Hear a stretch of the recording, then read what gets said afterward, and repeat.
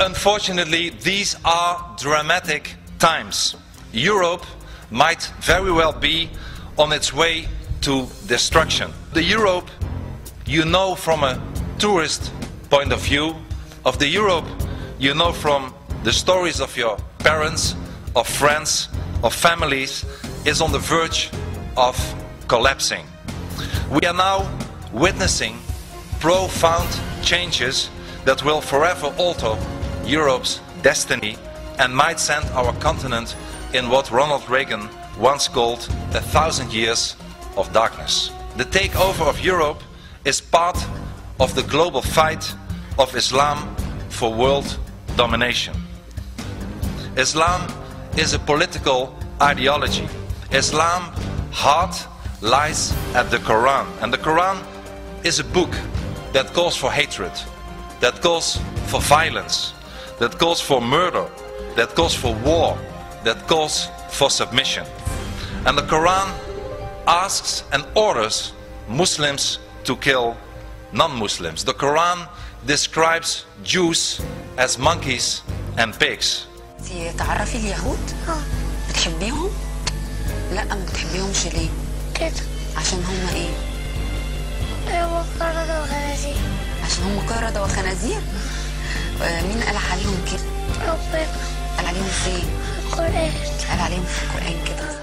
The Quran is Allah's personal word, which leaves no room at all for interpretation. Therefore, ladies and gentlemen, there is no such thing as a moderate Islam. Sure, there are moderate Muslims, but there is no moderate Islam. Muhammad was a warlord, and in establishing Islam, he preached violence. He preached the slaughter of non-Muslims.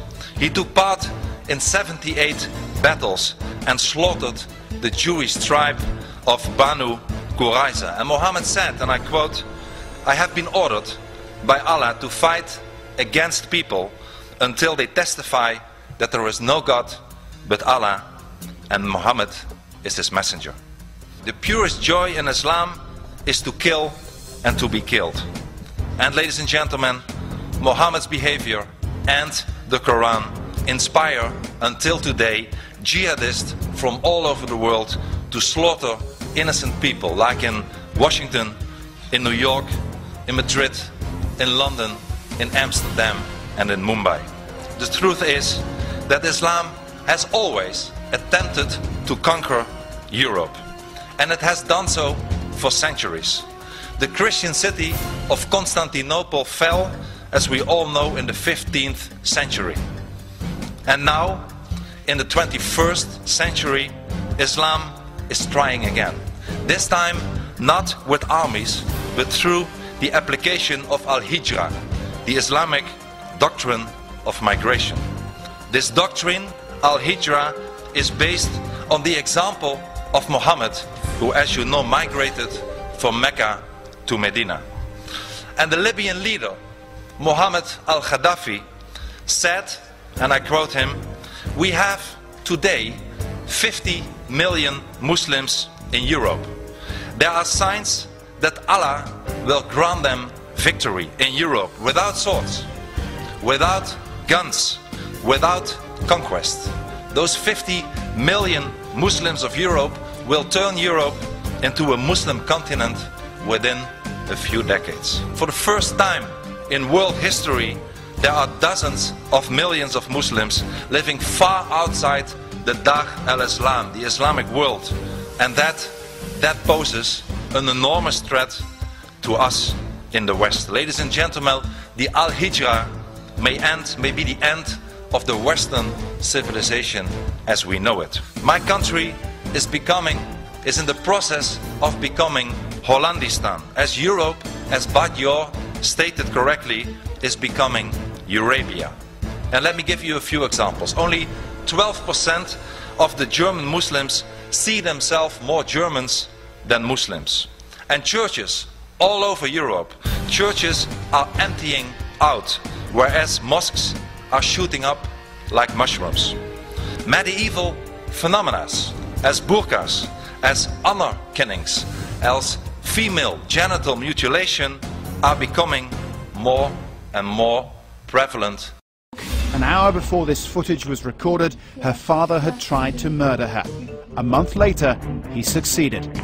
Banaz Mahmoud was just 20 years old. She just wanted to get out of it, be a free person, be allowed to get out of the house when she wanted to. You know, not be locked up and be told what to do. But that attitude was too much for her father. He beat his daughters with his shoe and called them whores just for wearing makeup. When he discovered Banaz had a secret boyfriend, Mahmoud and his brother Ari decided to murder them both. On New Year's Eve 2005, here in South Wimbledon, passers-by found Banaz running through the street, covered in blood and pleading for help.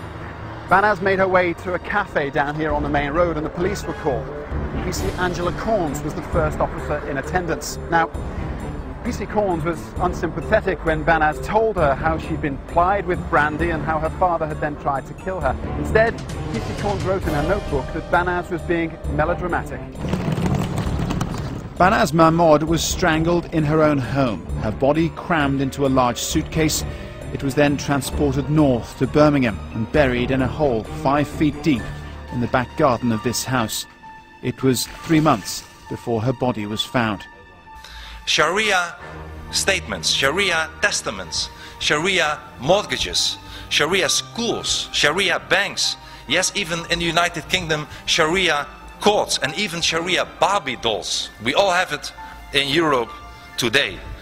And then I have not even mentioned that, for instance, in Denmark, in the capital of Denmark, Copenhagen, 70% of the crimes are committed by Muslims. Ladies and gentlemen, we let in the Trojan horse.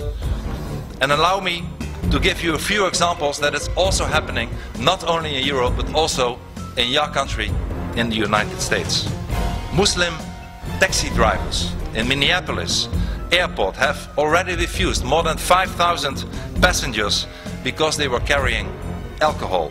Muslim students are demanding separate camping housing. Muslim women are demanding separate hours in gyms and in swimming pools. Schools already here in the United States have been banning Halloween and Christmas celebrations. Schools are taking pork off their cafeteria menus to avoid Muslim students, to offend them.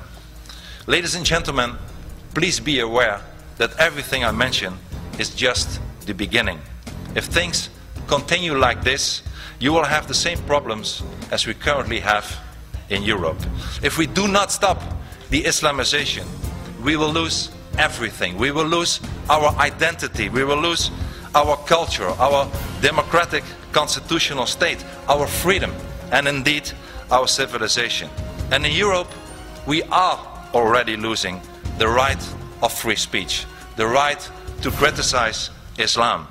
Ladies and gentlemen, there is one Western country that has been forced to fight the forces of jihad for its values since the beginning, the very first day of its existence.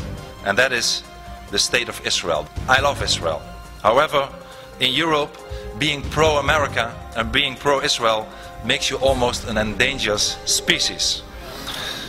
But Israel, ladies and gentlemen, is a beacon of light in an area, the Middle East, that is pitch black everywhere else. Israel is a Western democracy.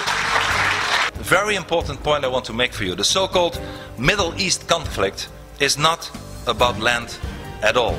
It is not a territorial conflict. It's a conflict about ideologies. It's a battle between Islam and freedom. It's not about some land in Gaza or Judea and Samaria. To Islam, the whole of Israel is occupied territory. They see Jerusalem and Haifa as settlements too. Islam forces Israel to fight. And Israel is not just fighting for itself. Israel is fighting for all of us. We all are Israel. Israel fights for the entire West.